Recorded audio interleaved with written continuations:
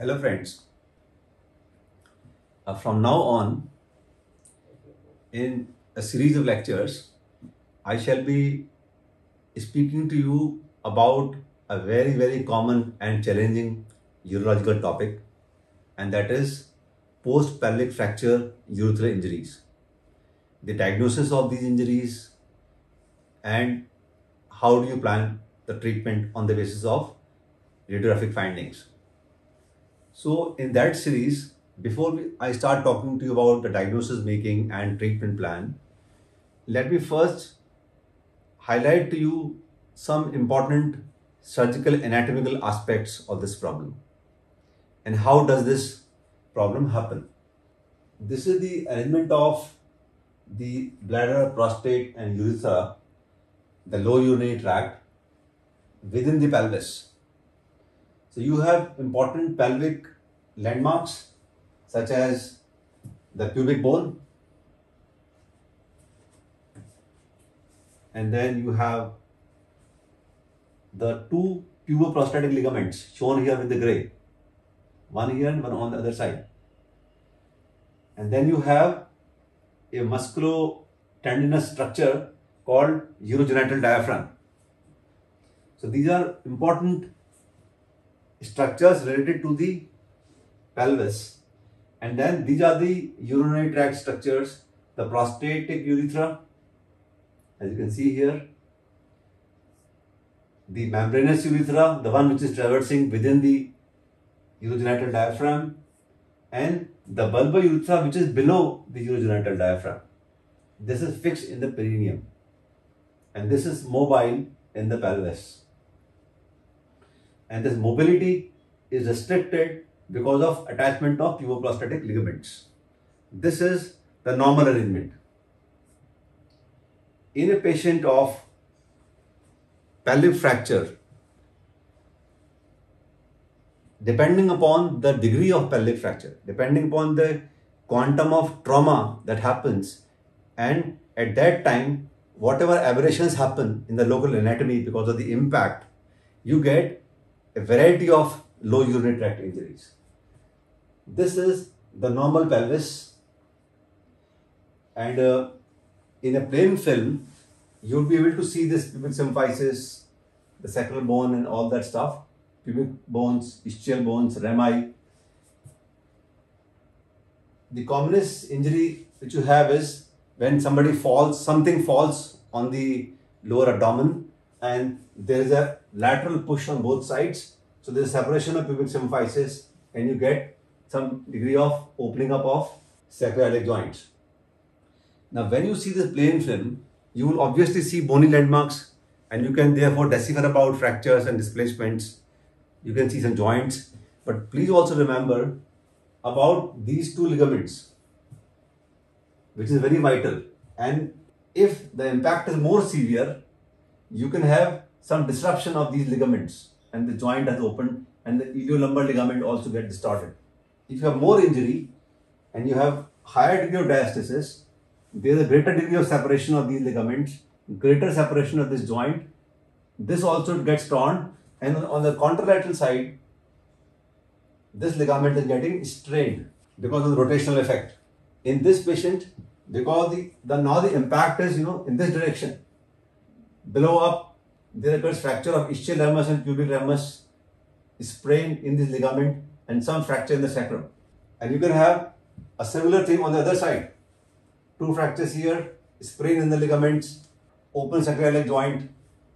You can have such bilateral injuries, one side ligament torn, one side ligament strained. Greater injury on this joint, lesser injury on this joint. Another example of more severe injury.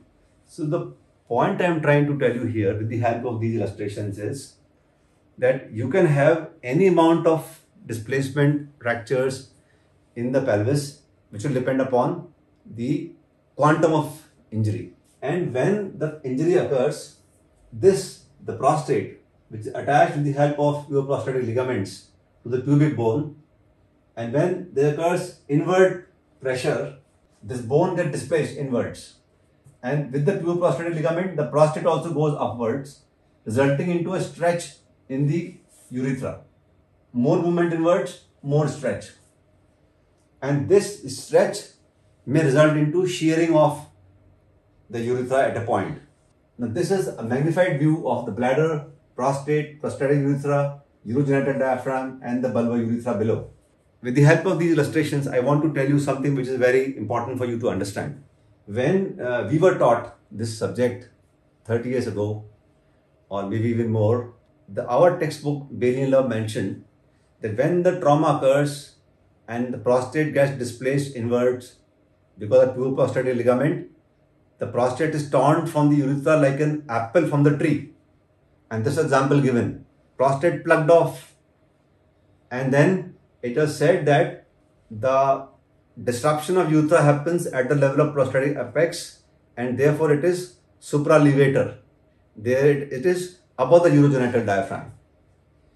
So the level of injury was at this point. But when we saw more of these patients, we treated more of these patients, we found completely opposite. We found that in over 90% of patients, the disruption of the urethra is in the proximal most part of the bulb, below the urogenital diaphragm, not above the urogenital diaphragm. And why does this happen? If you see this diagram here, this is the urethra going all along, the wall of the urethra, and within the wall of urethra, there are some longitudinal elastic fibers which begin from bladder neck, run all along the prostatic urethra, and they descend down up to a variable limits in different patients. In some patients, they may finish at the level of prostatomembranous junction like here. If you see here, in this animation, the elastic fibers are beginning from here and they are finishing just above the urogenital diaphragm. It is possible that in either patient, these longitudinal elastic fibers come very low down up to the proximal bulb.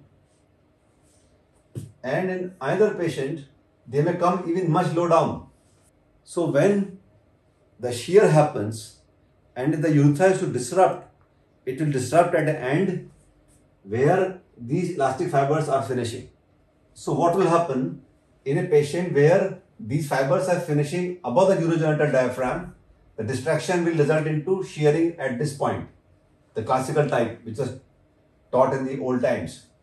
But if the fibers are going low down in the prostatic urethra and up down into the proximal bulbar urethra, the disruption will happen here.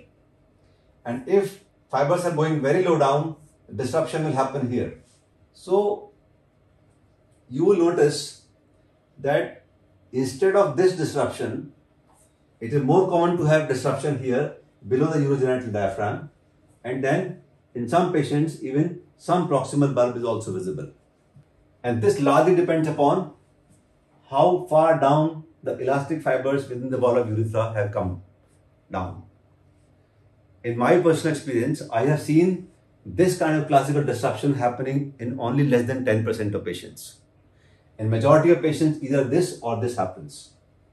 Now, here is the case where the disruption has happened below the urogenital diaphragm, and this will result in immediately a hematoma formation, and this will go down to the urethra and patient will have bleeding from the external urinary meatus. This is the classical sign of the urethral injury, triad. Bleeding at the urethral meatus, a perineal hematoma, and patient in a state of urinary retention. This is a triad of post-pelvic fracture urethral injury. When some time passes, because there are a lot of fascial structures in the perineum, this hematoma does not expand more. It remains a small hematoma. And get tight compression, the bleeding stops. And then after some time, this hematoma changes its character. From blood, it becomes more like serum and gets gradually absorbed. And as it gets absorbed, the two ends will come closer, as you can see here. They'll come closer. But if, because of the back trauma, the disruption occurs, and this is the urogenital diaphragm. Disruption happens above the urogenital diaphragm. Now here, you don't have too many of fibrous structures. There's a loose areolar tissue. So hematoma can become really large. Supralevator or supraurogenital diaphragm, you can have really big hematomas. This is the hematoma beginning, and then this is big hematoma, and the prostate now sits over the hematoma, gets higher and higher. Often, one of the two preprostatic ligaments are also torn. And then, once the hematoma stops, then in few weeks' time, the hematoma gradually resolves, and this blood becomes darker, condenser, and now replaced by a serum, and then it gets absorbed, and then the two ends can come closer. But in some unfortunate patients, this hematoma can stay big, and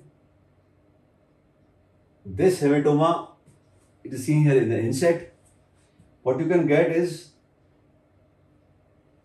you develop some capsule around this hematoma, and a cavity kind of structure forms. And a cavity forms. In this cavity, you can have infection and abscess formation. This is abscess formation, shown here diagrammatically. In some patients, because of the greater tilt of the prostatic urethra and injury to the anterior wall of rectum, patients develop urethrorectal fistula also. This also happens in some patients. So friends, you can have a huge variety in terms of how much the injury that has occurred, that has been inflicted on the lower urinary tract. And for diagnosis making of that injury, you need two radiographic tests. One is retrograde urethrogram, whereas we put contrast from the external meatus. This blue is the opacification of the urethra, and then you put contrast from the suprapubic catheter and ask the patient to void, and then this is MCUG. So these two tests will be required to quantify the degree of injury to the lower urinary tract.